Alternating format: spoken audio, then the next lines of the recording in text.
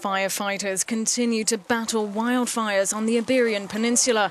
Across Portugal in the first 9 days of August, the blazes burned through 62,000 acres. 4 people have lost their lives, and on the island of Madeira, at least 150 homes were destroyed. Joining the fight against the fire, 2 Russian planes are scheduled to begin operations. In just a few seconds, the aircraft can collect up to 12.5 tons of water to be dropped on the flames. They join 30 other planes, including several sent by Italy, Spain and Morocco. Across the border in Spain, the situation in the northwestern region of Galicia has improved after multiple communities came under threat this week. Only Portugal remains on high alert due to the fire's proximity to populated areas.